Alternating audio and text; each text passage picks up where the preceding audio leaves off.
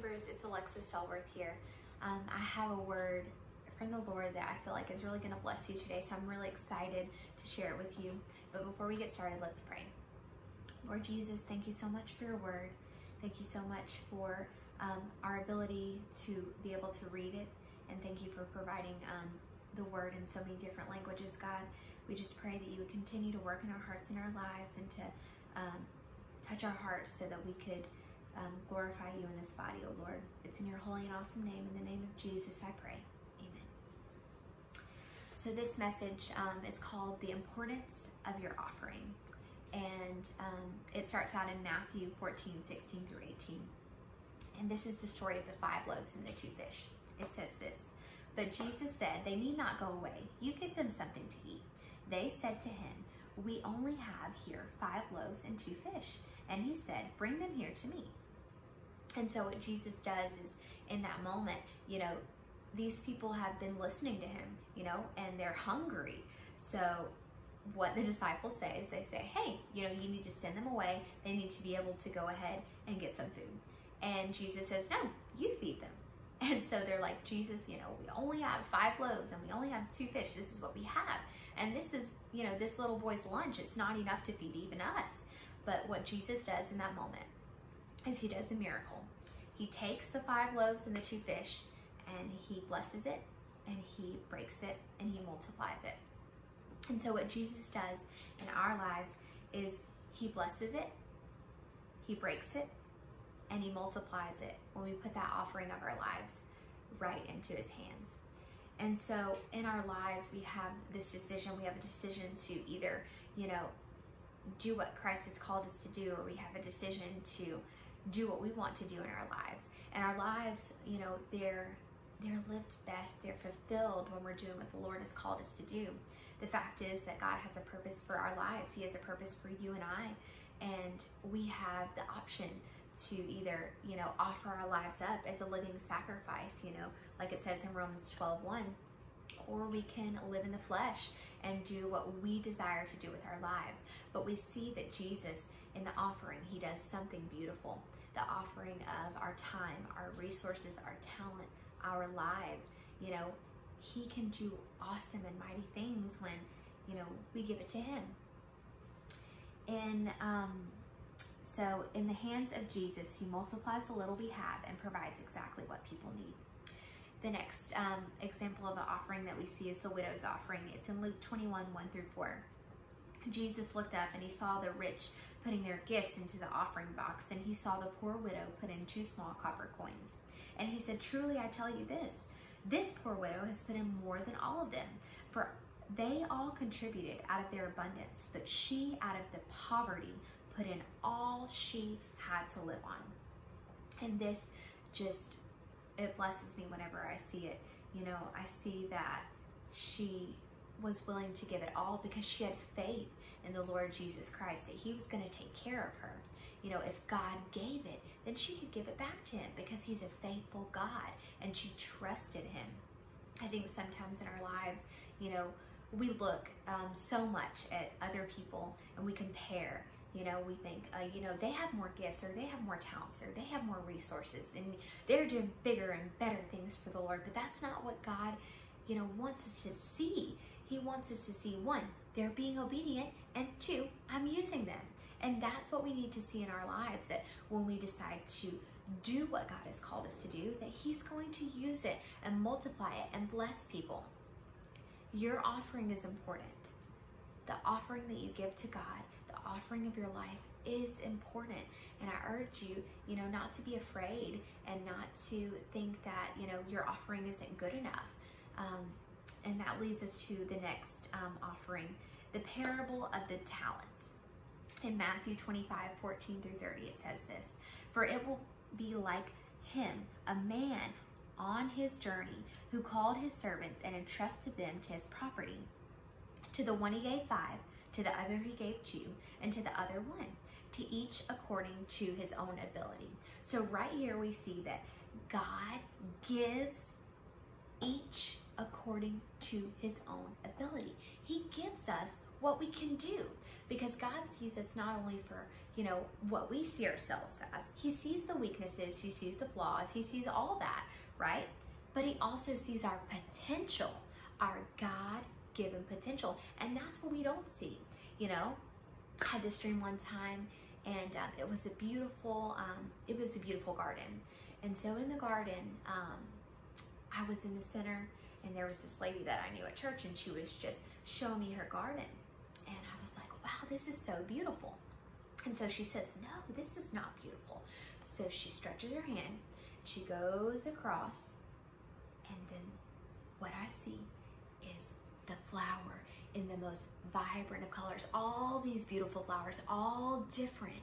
But the fact is that, we only see our flaws, and, we see our weaknesses, and we see, our not enough, but God sees us for our potential. And so in that dream, it was just God showing me that we don't see the potential. We see just a small portion. And so when we give our lives to God, we're able to see the huge portion. We're able to begin to see what our potential is, our God-given purpose. And so here in this parable, the talents represent the resources that God gives us. Their time, their resources, their money, gifts, spiritual gifts, all these things that God gives us. These are our resources. And the fact is that he gives us, according to what we're able. But here we see that, there was one, and he, invested, and he made 5 more. There was another one. He invested the 2 talents, and he made 2 more. And then there was another one that had the 1 talent, and he dug it in the ground, and he hid it. And I think that sometimes we're fearful. We're fearful because we feel like we're not good enough. We're not talented enough. We don't have enough money or enough resources. We can't do big things for the Lord. That's how we feel. But the devil likes to tell us that, to keep us from doing what God has called us to do. It's time for us to stand up and say, this is what God has given me. This is my gift. This is my talent, and I am going to use it for his glory. We have to stop thinking in our minds that we're not enough. We're not good enough. We're not smart enough. We're not talented enough. We don't have enough money. We can't do these things. Yes, you can. The Bible says, I can do all things through Christ who gives me strength. All things. Whatever Jesus Christ has called you to do, you can do in his strength and in his power. And that is what we have to remember. We have to stop telling ourselves, I can't do this. I can't do what Christ has called me to do. I can't. I'm not this. I'm not that. Stop telling yourself that. Don't be like this man who dug his talent in the sand. That talent, whatever talent it is, that one thing, that's so important to God. You are important to God.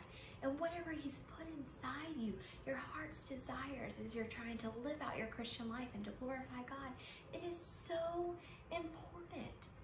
Do not let the devil tell you that it's not important. Do not let the devil tell you that, you can't be used by God. You can be used by God. All throughout the Bible, there's a picture of what? Flawed people, sinners that love the Lord and are trying to do what he has called them to do. And what happens is when they are, focusing on the Lord and having faith in them and faith in the Lord, then what happens? God, he does great things. There's miracles that are done. There's lives that are changed. There's hearts that are changed. There's salvation that's happened. There's baptism. There's revival. What happens if the Christians, if the people of God do what God has called them to do? Change, revival, encouragement, strength in the Lord, Jesus Christ being glorified in our bodies and our flesh, right? That comes from us saying, I'm going to be obedient. I'm going to do what Christ has called me to do. I am going to give him my offering. I'm going to give him my life, and I'm going to allow him to use everything that I have for his glory, And we have that choice. We have that choice to say, I'm going to walk in the flesh, or I'm going to walk in the spirit. We have the choice to say, I'm going to live my life for me, or I'm going to live it for, the Lord. And the fact is that his desire is for us to live it for him. So we have these resources and these gifts and these talents, and we are responsible for whatever God gives us. We are called and we are accountable to God for what we do with the time, with this life, with our days, with our words, with our talents, our spiritual gifts, with, our families.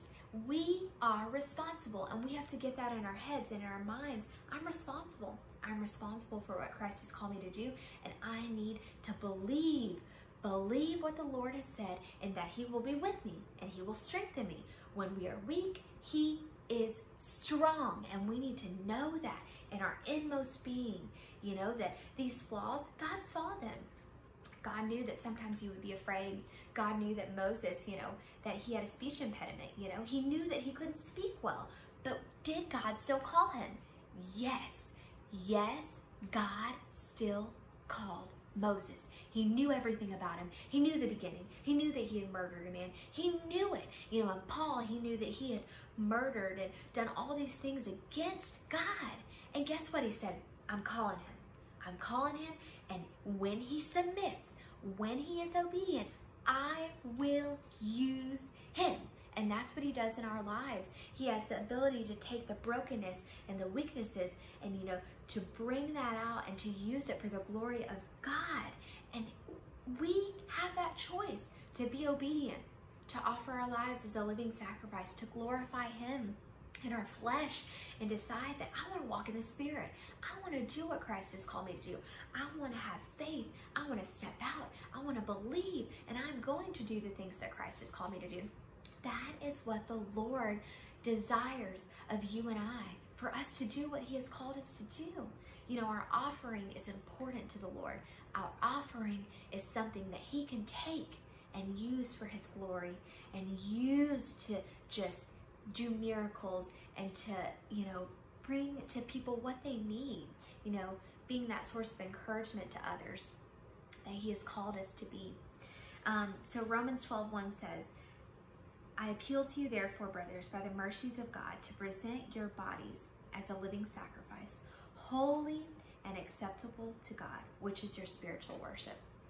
And so today, I just want to encourage you this. I want to say, don't be afraid to step out in faith and do what the Lord has called you to do. Know that the offering, your life, your resources, your days, your gifts, your talents, your abilities, your words, what you post on social media, the way that you speak to, the person in the drive-thru at Wendy's, the way that you go about your daily life, these can all be worship. These can all be our spiritual act of worship to the Lord Jesus Christ. And he desires that you and I just lay it all in his hands, lay it at his feet, and allow him to work and to use us for his glory.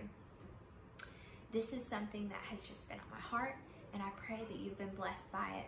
So have a blessed day, and know that your offering is important. Don't be afraid to do what Christ has called you to do. Use that for his glory. Use your days, your life, your gifts, your talents for his glory, and don't dig it in the sand. He has called you to more than you are right now, to more that you're living, to a deeper, more personal, more intimate relationship with the Lord Jesus Christ. He's called you to that relationship with him. And I want to urge you to just step out and to just go deeper, give him your all, and trust him to do a mighty work in you. Be blessed, friends. Have a wonderful day, and I'll see you next time. Bye.